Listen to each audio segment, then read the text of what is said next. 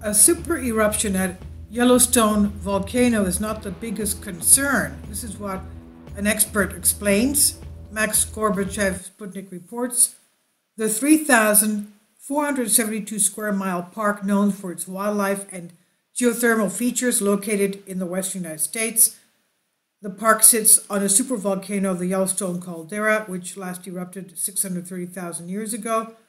Experts say that if there is another super eruption, it could kill up to 100,000 people, changing the planet's climate as well. A super eruption at Yellowstone is not the biggest concern for humanity. This is what volcano expert Clive Oppenheimer said. According to him, people should not be worried about the Yellowstone caldera super erupting. It's unlikely it will erupt in the near future. He said, the one eruption that people get excited about and keen on is a chance of a colossal eruption, what we call a super eruption, but it's a very rare event. Please support my Patreon channel since YouTube has again demonetized my YouTube channel. My Patreon channel will have 5 different videos from my YouTube channel every day. Thank you so much for your support and that you find all my content so interesting. You'll find the Patreon account details in the description box below. He explains the probability of that is exceedingly low, probably less than 1 in a million per year. Oppenheimer noted people should worry more about other things which volcanoes may cause.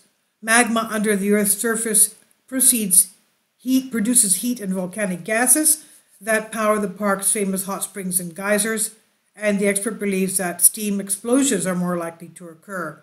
Now, the thing is that we know that Yellowstone is one of the 20-plus supervolcanoes of the Earth, and it has a huge magma reservoir under the magma chamber. It also has 60% of the world's geysers and over 10,000 hydrothermal areas. 10,000. Now, he says we know all about the famous geysers there, and occasionally when that water flashes to steam more violently, it can blast out rock and make a crater several tens or hundreds of feet across, hundreds of yards across. Yellowstone National Park, as we know, sits on one of the most seismically active areas in the United States, with approximately 3,000 earthquakes there every year, but most of them are not felt. U.S. Geological Survey is monitoring the park's supervolcano since 2001. That was basically after a BBC production of how dangerous Yellowstone could be. Now, experts say that a super eruption will be preceded by earthquakes, ground uplift, and unusual volcanic activity.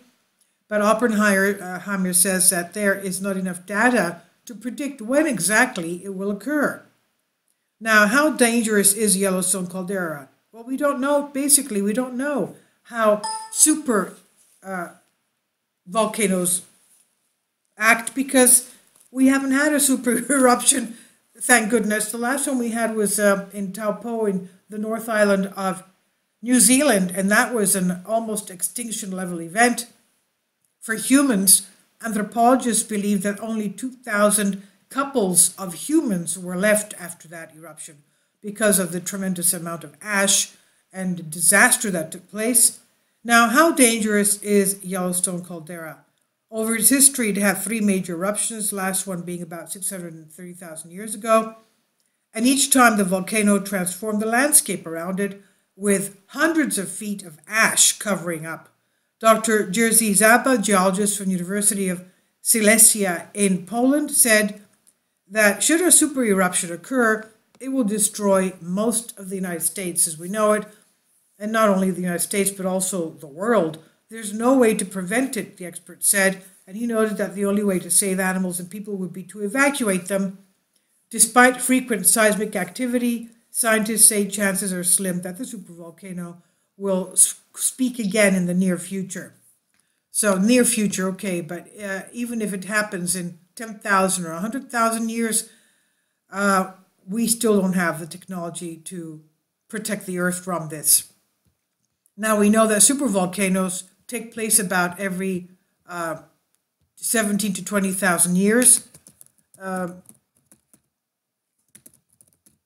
or so, and supervolcanoes have a VEI of over 8, the largest recorded value on the index. It means that the volume of deposits for an eruption is greater than 1,000 cubic kilometers or 240 cubic miles.